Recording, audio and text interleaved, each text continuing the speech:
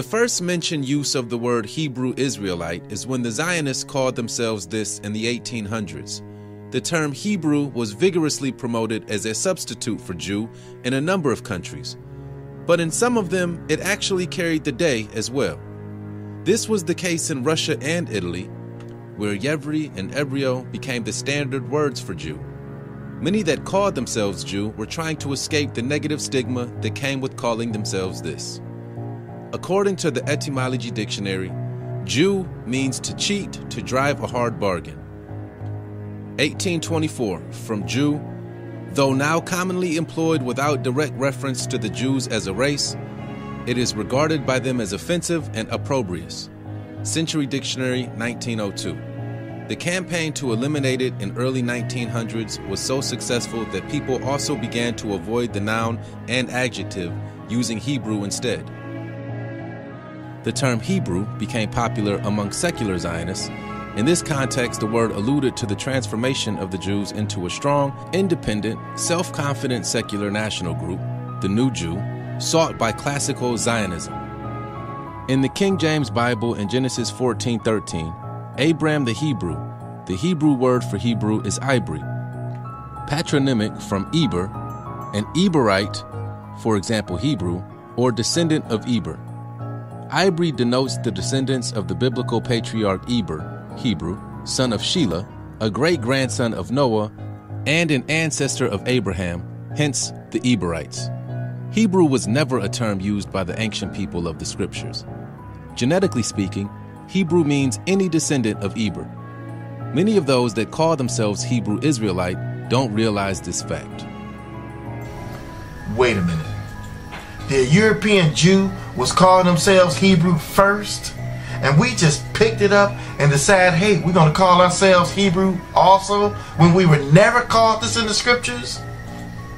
People get upset at us because we decide we don't want to call ourselves Hebrew anymore. But what's the point? We weren't called this before. Notice, it was the secular Zionists calling themselves Hebrews first. The secular Zionists? These particular Zionists were very militant, ready to fight and wreak havoc. Now, how did the Zionists get into the land of Israel? Through terrorism. What have they been doing since they've been in Israel? Terrorism. My question to you now, did these Hebrew Israelites on the street corners channel the same militant spirit as the Zionists that called themselves Hebrews first? This all happened before in the city of Detroit, when the young drug dealers, YBI, Young Boys Incorporated, channeled the spirit of the Jewish mobsters, the Purple Gang, that terrorized Detroit from 1910 to 1932. The Jewish and Italian Prohibition-era gangsters of Detroit were some of the most violent in the nation.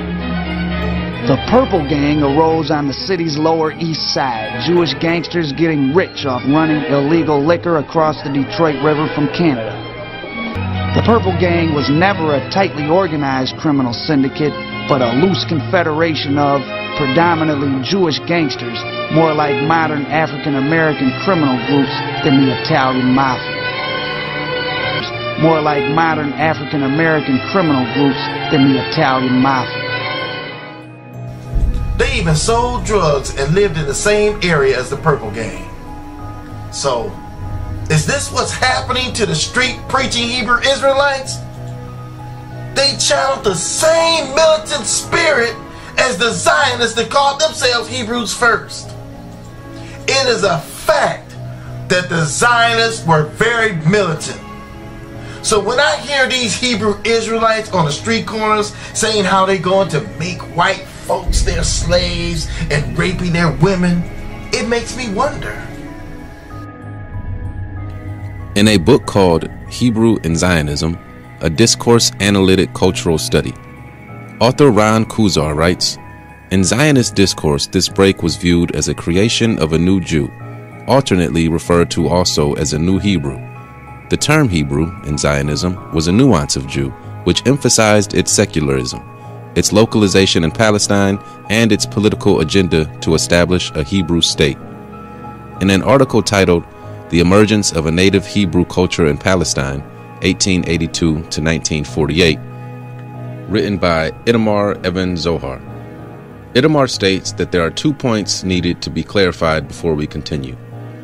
Firstly, Hebrew is employed here rather than Palestinian Jewish, not only for convenience sake or even because the Hebrew language played a decisive role in the matter.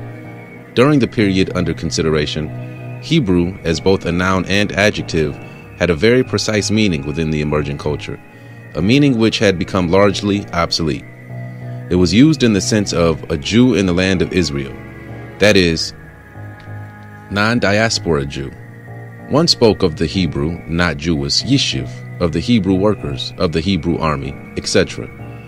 In Israel's declaration of independence, the Arab states are urged to cooperate with the Hebrew nation, independent in its land, while the state of Israel appealed to the Jews in the diaspora.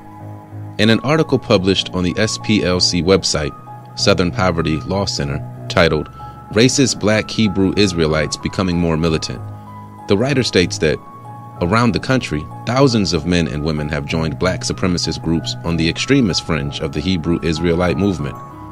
It's also mentioned that the white supremacist leader Tom Metzger stated that they're the black counterparts of us.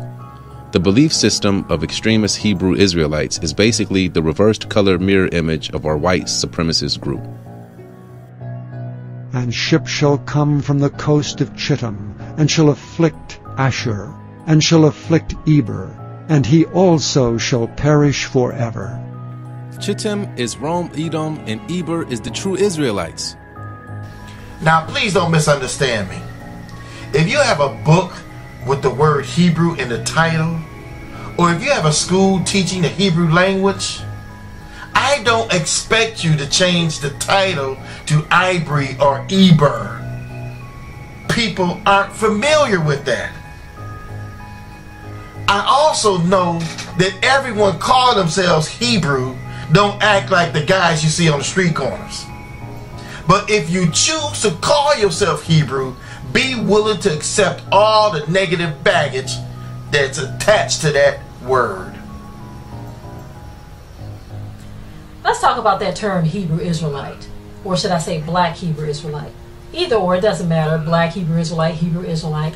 Where did the term come from? You see, more specifically, I'm going to talk about the term Hebrew, okay?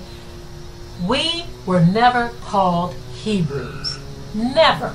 The term is actually Ivory or Ivram, you see. But we've grabbed hold of this term and we're wearing it like it was a part of our cultural history. And the scripture we like to use is when it says, "Are they Hebrews? So am I. Are they Israelites? So am I." And so we use that scripture, that translation of the scripture, to say, yes, we are called Hebrew Israelites. But when you look in the Sefer Bible, it actually gives you the actual term. Are they Ivram? So am I. Are they Yisrael? So am I. You see, so you're using the King James Version to justify calling us Hebrew Israelites when we were not called Hebrew Israelites historically.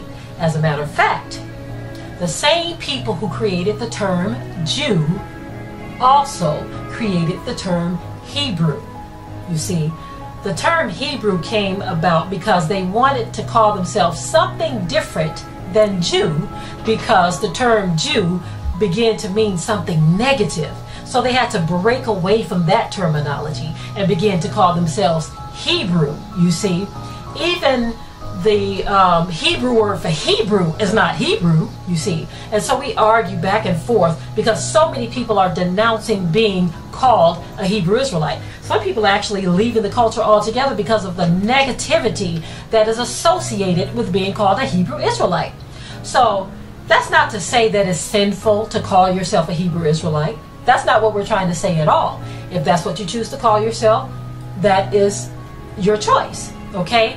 But if myself or many others decide that we don't want to be called Hebrew Israelite, that is not a denouncing of our culture. We are the children of Israel, period. Whether we call ourselves Hebrew Israelites or not, you see.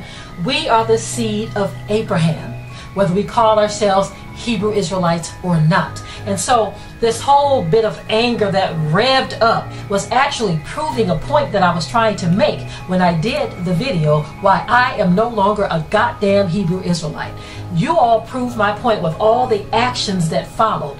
You all actually showed that my reasoning for breaking away from that terminology was completely right and founded, because I don't want to be associated with people who behave in the way that these so-called Hebrew Israelites have behaved over the past few months or years of what many people have witnessed.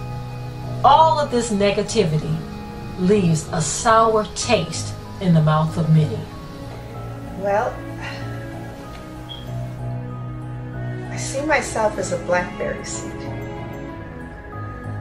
raised up north in Canada, raised in a white society, steeped in white culture, and watered by white ideologies. There's nothing wrong with how I was raised. My parents did a great job from Jamaica. But being in that mold got me thinking about my identity. When touching my hair was always the case. Always looking at me when they showed films about black starving children in Africa while I was raised in a white society. That's all I knew. Why are they all looking at me, I would say. Why are they all looking at me? Until I understood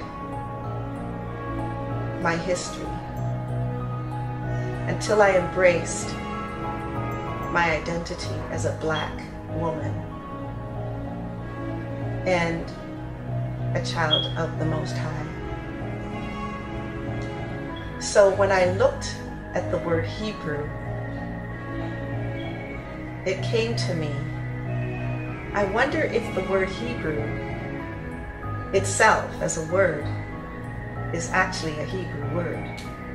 That was the question. And I called up my friend and I said, have you ever thought about that? With the word Hebrew, even though we rave about it so much and we lift it up as the thing or the idea that identifies us as Hebrew, is that word itself a Hebrew word? And it's not that we're saved by the word Hebrew, but really, is it another area, another context, wherein we're identifying ourselves with something that is imposed upon us? Was it imposed upon us? That word? Why did we use that word? Where did it come from? And how does it relate to me as an individual in terms of my identity, in my attempt to really understand my true heritage? My true heritage as a black woman, as I stated, but more importantly, I think, my heritage as a woman of Yah. So that's how that came in to play, the word Hebrew.